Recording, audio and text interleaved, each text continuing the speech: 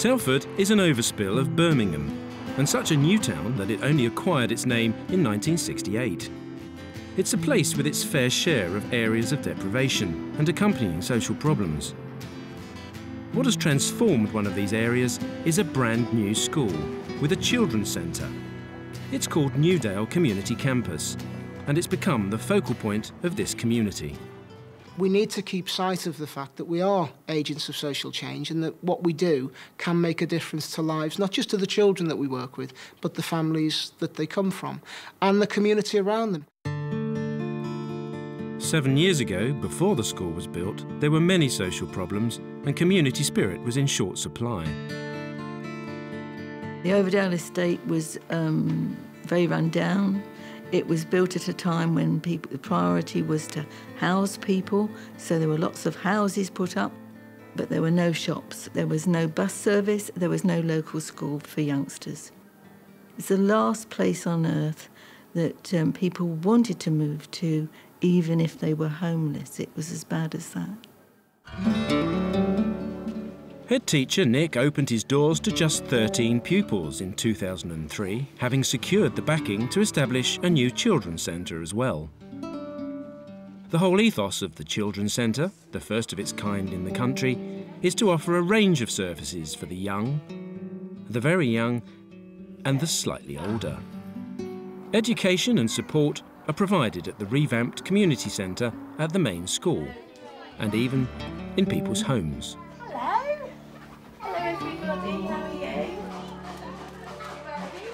We really wanted to involve as many people as we could. We wanted to engage with the local community, so obviously children and families, but also anybody else that would work with children and families. So we had meetings with all sorts of people, from the police, health obviously, social services, Sure Start, obviously we're a major player in it all, health visitors, local parish council, highways department.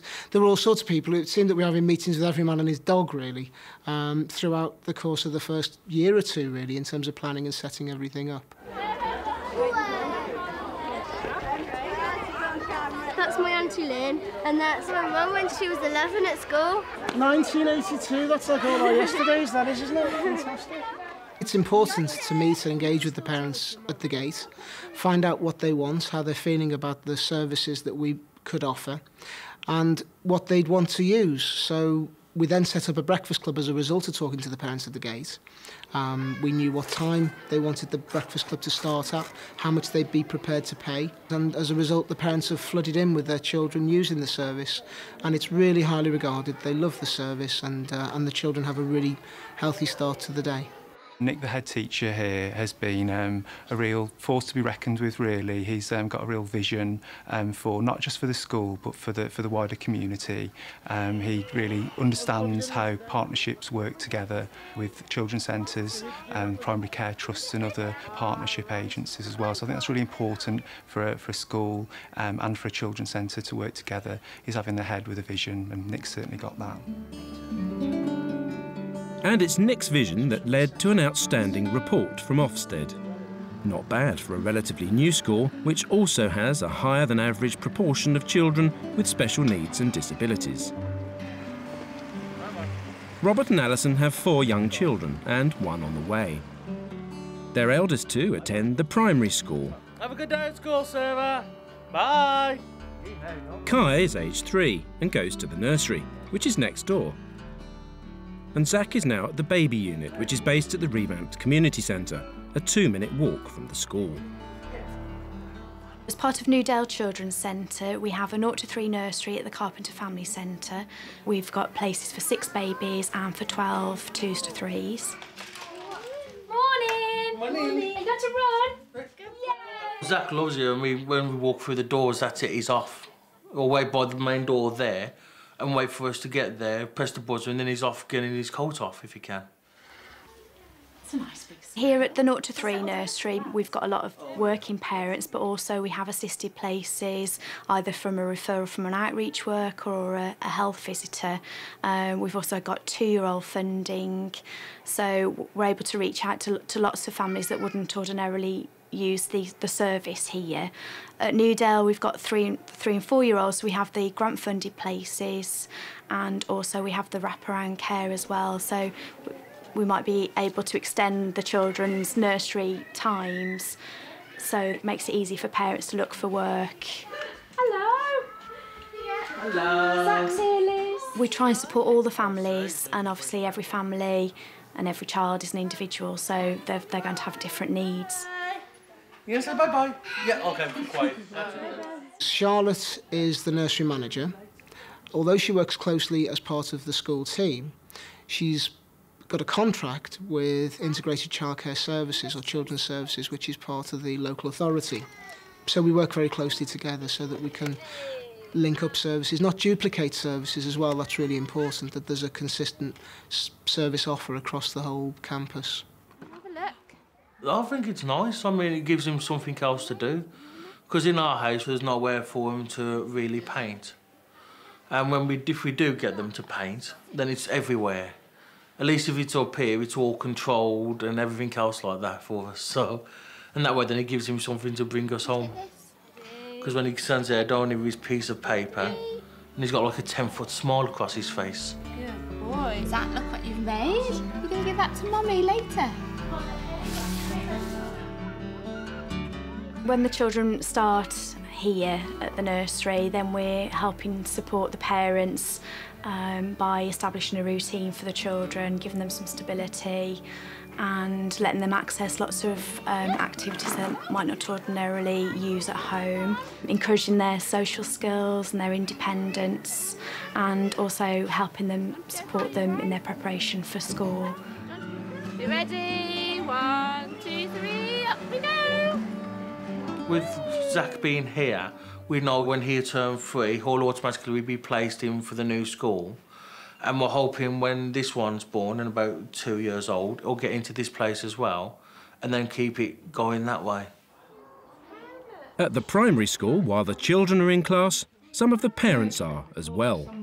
So writing is about communicating. Family learning classes are run during the day, and a starting point can be something as simple as organising the weekly shop. How did you go about doing your shopping list together?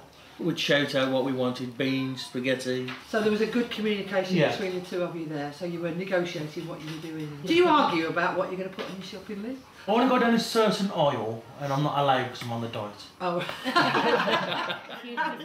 Family learning courses are set up in schools, what the aim of which is to work with parents, sometimes carefully targeted parents who are less able themselves maybe, and who feel not so confident about what they're doing with their children. So basically it's giving them information about what their children are doing in school and giving them strategies and games and things to play with at home to help their children develop. But it's also about their own learning. They have an opportunity to go on and go for qualifications and actually to develop their own learning skills as well in literacy and in numeracy. You get to learn what the kids are doing at school and different paces that they're at.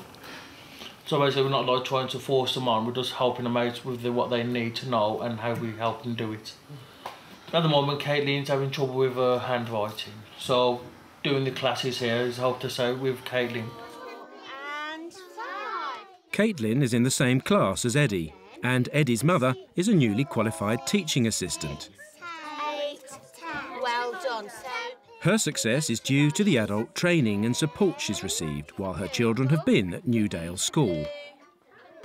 In the early days of the nursery, I would go along with my 3 children, and I used the facilities that was available, which enabled me to gain some qualifications, because I left school with none, which changed my life, and I've moved on since then and did more and more, and I got more confident, did a few more. I then went to college in the evenings and gained a teaching assistant certificate, which enabled me to actually be a qualified TA, and it's changed my life for the better. How do you know I need 5 TPs? Because I can. Because we're using the Systematic approach. That's right. Jane typifies really the relationship that we like to have with families in the area. She's well liked by everybody, well regarded by everybody. The children think she's great. The staff all relate really well to her. She's one of those people that's part of the heartbeat of the place. She's fab. Several of the courses Jane attended were at the Carpenter Family Centre. Next door to the baby unit is a community hall which is booked by many social groups. 27. The senior citizen bingo players are regulars, and so are the local police. We come once a month and we come and join in. And as I found out to my cost, for the first few times that I used to attend, I'd roll up at about 10 o'clock and say, "Hi everybody, how are we all? Have you got any problems?" And I'd be met with absolute daggers because it was sit down, it's bingo time. 1 and 8, 80. And when the bingo fun is over, it's the parents' and toddlers' turn to play.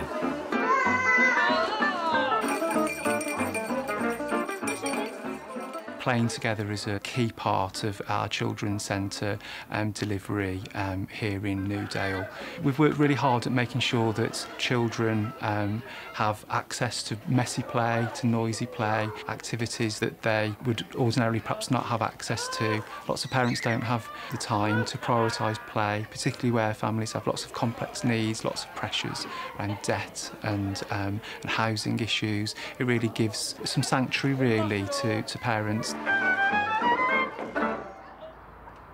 A different kind of support is given to families out in the community. There's a network of outreach workers who make home visits. Jo Trahan has been helping Robert and Alison over the last few weeks. Can I come in? Yes, come in. Thank you. How are you? I'm fine, thank you. It can be quite chaotic when we're going to visit families. They can have large numbers of children and other people in the household, so it's really trying to sort of work with the parents to get them to understand that we need a bit of space, especially with speech and language, which is what I'm focusing here. You know, we need to make sure the television's not on, that there's a clear space and that we can hear people. Shall we build a tower?